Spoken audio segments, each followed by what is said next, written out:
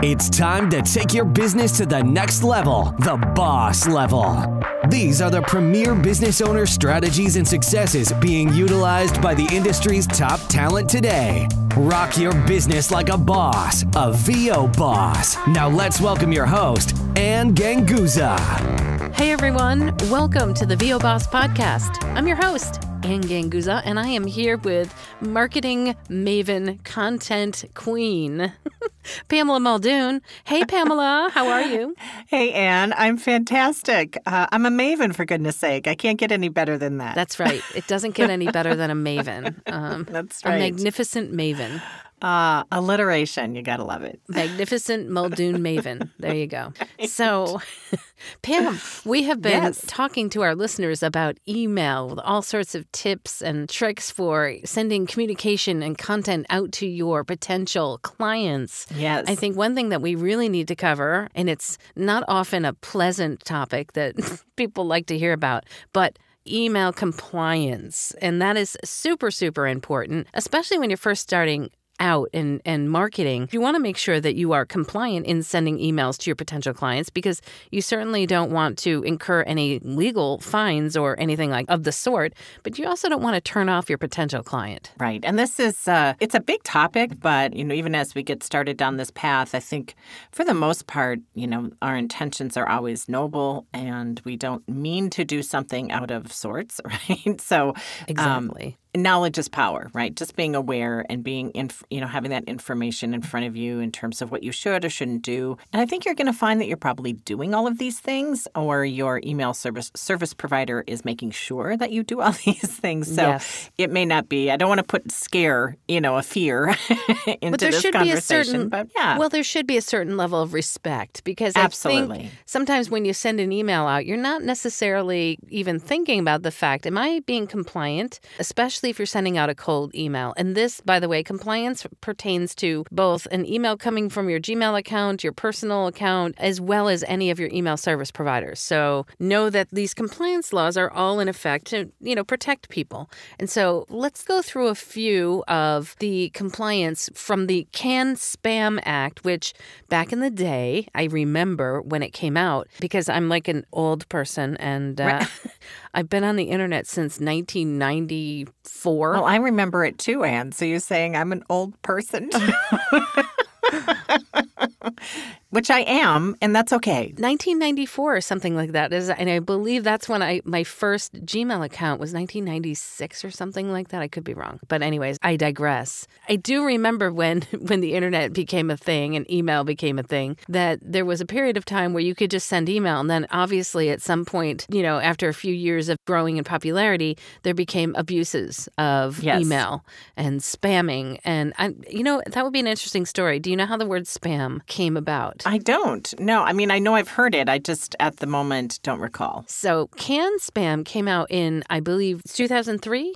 Is that what I just looked up? 2003, I think 2003, 2004, something like that, yeah. 2003, to help protect people from getting spammed. And there are, by the way, if you are in violation, you can be subject to a penalty of up to $43,280. Ouch. So, non-compliance, costly.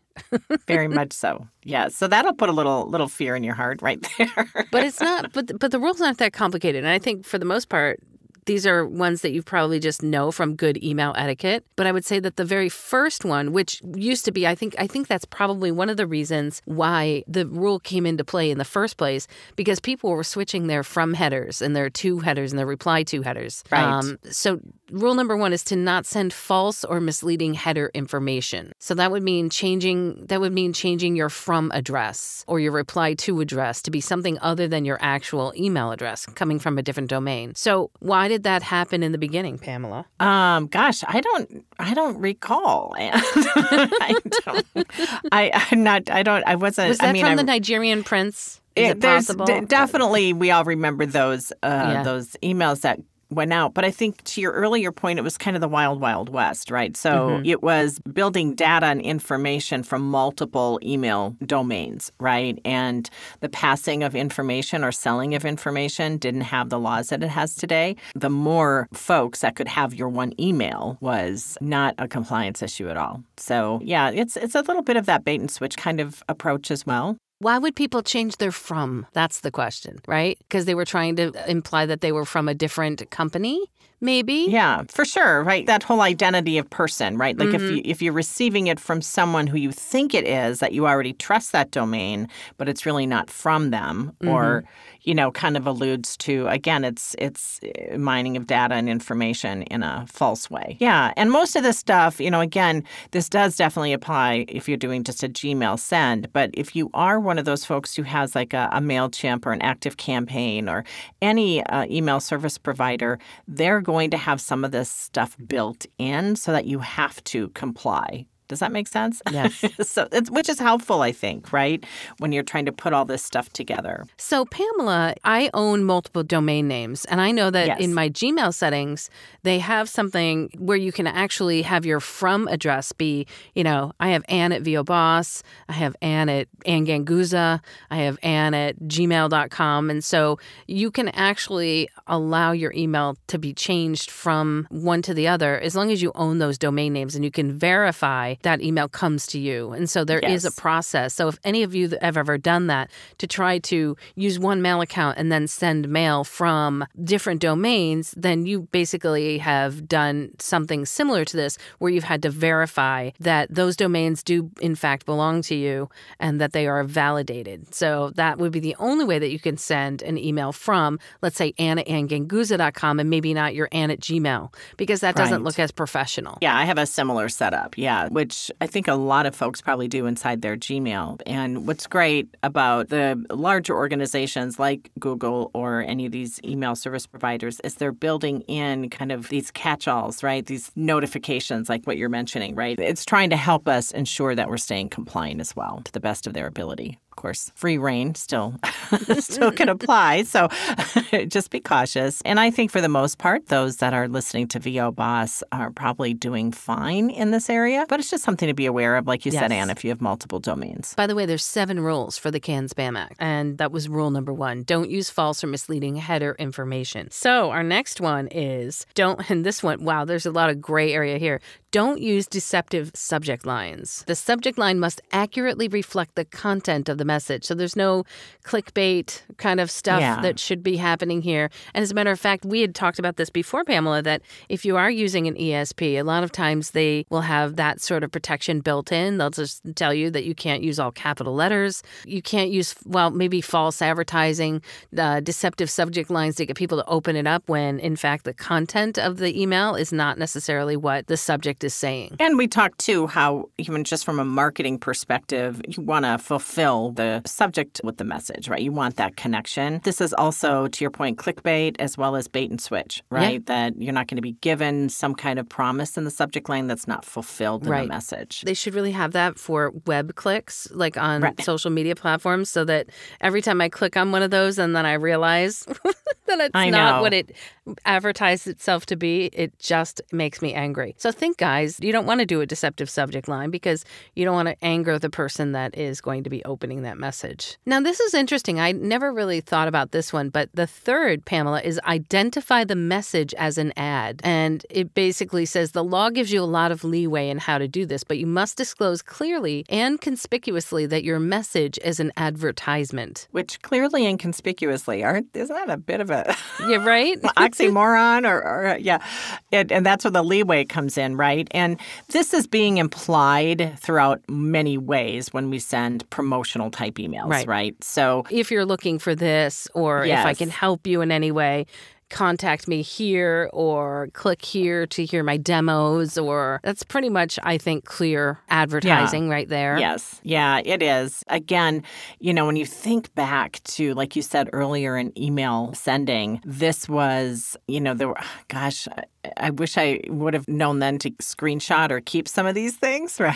Mm-hmm. Because there would be emails sent that you really thought were articles or something, and then all of a sudden it turns into an advertising. But there was no indication, right? It was just how it was done, or that's when the big pop-ups were a big deal as well, right? Get those nasty pop-ups, like the really bad ones. Well, interestingly enough, all of those emails that look like they're a personal email that really come from people at the very end of that email trying to sell you something, they just kind of skim by that.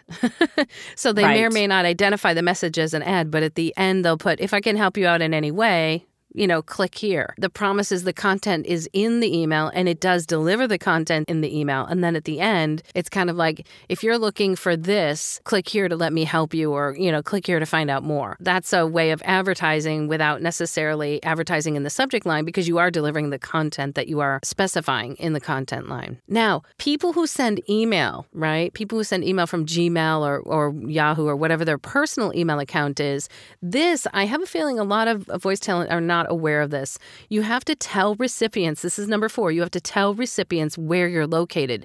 So I'm going to read this word for word. Your message must include your valid physical postal address. This can be your current street address, a post office box you've registered with the U.S. Postal Service, or a private mailbox you've registered with a commercial mail receiving agency established under Postal Service regulations.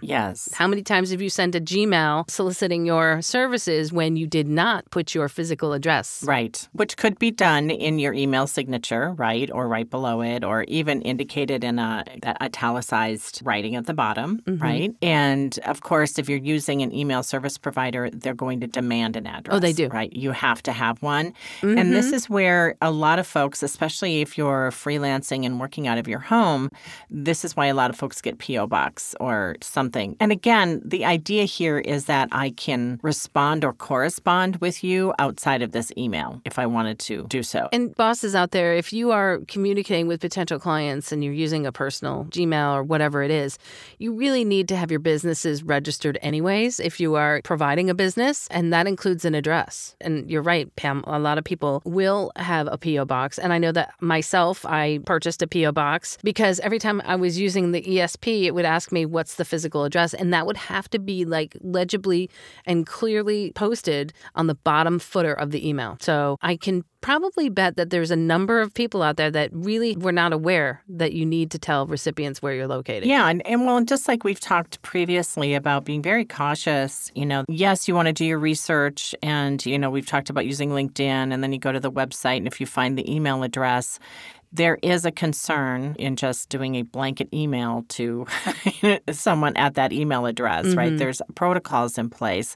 LinkedIn is a safer place because a lot of these are kind of built in through that third party. It's considered a third party vendor. So just be aware of these things, guys. I know that we talked about the penalty being, 43,000 plus, and the odds, honestly, of something happening might be very slim. But I always like to remind folks, you don't know what kind of mood you're going to get them, Well, yeah. And look, I'm just saying, like in this current climate, I never thought that maybe a person could, object to something small, right? Right.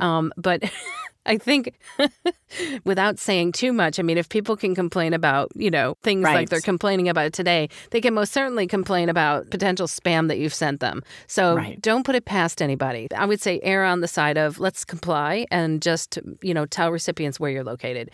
And I think that in your signature file, if you're sending it from a personal account, that would be great. And I do know that whenever I get email from a potential client and they don't have contact information outside of their email address in their signature, the hair stands up in the back of my neck because I want to make sure that you're real, and I want to make sure that I can contact you outside of that email with a phone number or a mailing address or for whatever it is. So yeah, guys, make sure that if you're sending it from your Gmail account or any of your personal accounts, that you do have that location in your signature file at least. Next up is, and we had talked about this, of giving people the ability to opt out of receiving future email. That is number 5. Tell recipients how to opt out of receiving future email from you. Now, I know with ESPs, they will put that by default in the footer. You can put it in the header. I know you were talking about that as well, Pamela. Because if people don't want to receive any future email, they are able to opt out. If they don't have an option to leave you, then they feel there's this sense of trapping. How did you... And kind of to Anne's earlier point is you just never know. And I've been in this position in the past where people have literally opted in. I have the proof. And then they'll say, why are you sending this to me? And the proof actually was offline. It wasn't a digital proof. It was attending a workshop. And then, they marked the box that said that they would like to be added to my email list. And so you just got to make sure, right? Give them a chance to opt out. So, of course, when you receive these notices, some will not even opt out on the link, right? You see the unsubscribe link. This also applies if they respond to you directly and say, please remove me from your email address. So make sure that you do that. And we're going to talk about that in a minute. But I just want to mention that because that's probably going to be from your Gmail.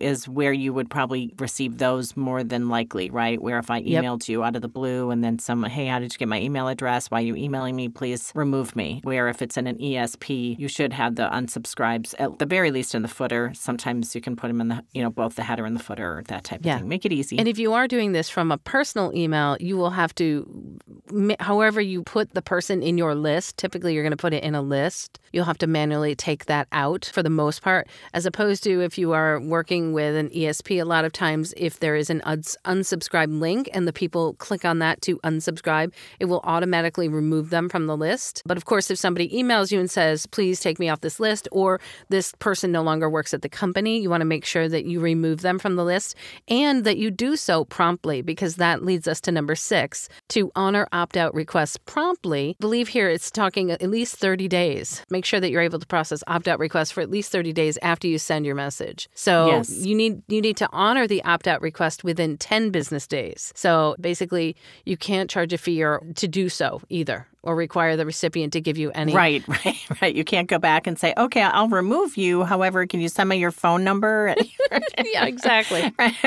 And what's really important here is when you're using an ESP, this is why there are such things, because they have put in protocols, right? They will automatically make sure that your subscriber gets unsubscribed. And I just wanted to touch on that unsubscribe piece just before we leave it. If you have segmented, we've all been recipients of this in some way, right? Where we've gone to unsubscribe something, and then it will, often the sender will ask you, do you want to be unsubscribed from whatever their different lists are that you are a part of? Yeah, and there's multiple lists. Or it lists. says all email correspondence or something like that. So again, that's their way of kind of catching, just in case you wanted to, okay, I don't want to receive this segmentation anymore, but I do want to keep getting your newsletter. That's why you receive those segmented opt-outs sometimes as well. Depends on how you segmented to opt them in. Also, you have to make sure that if they've told you they want to opt out, you also have to make sure that you never sell or transfer their email addresses, even in the form of a mailing list. So I know that we had talked about mailing lists before, and I think mailing lists and purchasing lists are risky. You want to make sure that if you do that you absolutely know the origins and the process by which people get names on a list, if you're going to purchase it, how many times they've sold that list, et cetera, et cetera. I make mention of the VO Boss, which is not done this way. Everybody that signs up for a Boss Blast will get their very own list. And when people opt out, I get those requests all the time from VO Boss lists. If they want to opt out, it is automatically done through the ESP. And that's kind of nice because they could be on multiple lists. So it makes it easier to have it automatically removed. And of course, I can never sell that list again, and that person will never be on a list again. Which, and there's the the random time when someone will actually accidentally unsubscribe themselves from everything and they didn't mean to. And it's pretty rare, but that's why, again, kind of going back, well, what if they really didn't mean to unsubscribe and they want to still engage with you? Mm-hmm. That's where your other marketing can be really powerful, right? Your lead gen marketing and your nurture marketing, say on social media platforms and things like that, because you can always bring them back in, right? They can always come back in if they find. But once they're off, I mean, these systems are designed to no longer send. So interesting. The next one and our last can spam is number 7, monitor what others are doing on your behalf. So that means if you hire another company to handle your email marketing, you cannot contract away your legal responsibility to comply with the law. So the company whose product is promoted in the message and the company that handles the sending of the messages may be held legally responsible. That's very interesting because that means for VO Boss Blasts, this is why I am so adamant that we make sure that every email that is sent has that footer on the bottom that says, they can opt out and unsubscribe, because it's not only only us, but we primarily are going to be responsible, but it's also you, the client, that could potentially be not in compliance with the law. So I am completely adamant about following every anti-spam law. And as a matter of fact, last year we had to make an adjustment so that everybody now that sends a boss blast out really is part of the VO Boss domain. So as a matter of fact, you'll have your client name at voboss.com. So we are sending that blast out on behalf of VO Boss. And so we are liable for everything. So I make sure that I'm compliant. I certainly don't want to be fined $43,280. No, you don't. No, you don't. And and it's interesting that you mentioned the update to using the VO Boss domain, which really applies to that earlier item we were talking about, right? Which is that sending from different domains or... Yep, absolutely. Oh, the reply to. Mm-hmm. Yeah. This way it for sure covers that everything's consistent and compliant, right? Without there being, well, what if it sends to someone else's email or they respond and then having to be able to prove that for some reason. So everybody gets to be part of the VO Boss domain. Nice. And then anybody who gets that email, it also gets forwarded to their personal email as well. So any reply to and the from is set to the VO Boss domain for the compliance. So there you go. Good stuff to know. Yes. Stay compliant. Good stuff to know. Compliance. Guys, it may be not a pleasant thing to think about, but it is super, super important when you start your marketing campaigns that you are compliant, because I sure don't want to get in trouble. And I know most bosses don't want to get in trouble either. Well, and that's just it. Most of us are not doing this out of spite. We're not doing it out of intent. And it's just, I think it can feel daunting, but I know in the show notes we'll have links to these sites as well, so you can review this information or bookmark it, have it available. So again, if you're working with a VA or somebody else is helping you, make sure they're aware as well, right? That everybody on the team is just aware of the compliance. And I know there's a couple of other laws that have gone into effect since canned spam that may be affecting some of our audience as well. Should we cover those too, Anne? Actually, we're going to touch on GDPR, but we're actually out of time. So, Pamela, GDPR might be another episode. Compliance part 2. We may have to do an email marketing catch-all. Email marketing compliance part 2. So we'll actually have to touch on that in a different episode. Sounds good. Big shout out to our sponsor, Love IPDTL, where you can connect and chat and network as a boss. Find out more at IPDTL.com. You guys have a great week, and we'll see you next week. Bye. Bye. Join us next week for another edition of VO Boss with your host, Ann Ganguzza. And take your business to the next level. Sign up for our mailing list at voboss.com and receive exclusive content, industry revolutionizing tips and strategies, and new ways to rock your business like a boss. Redistribution with permission, coast-to-coast connectivity via IPDTL. Hey everyone, welcome to the VO Boss podcast. I'm your host, Ann Ganguzza, with email marketing content marketing. Wait. Specialist Maven. All right. Don't make me laugh so hard. Oh my God. That'll be an outtake.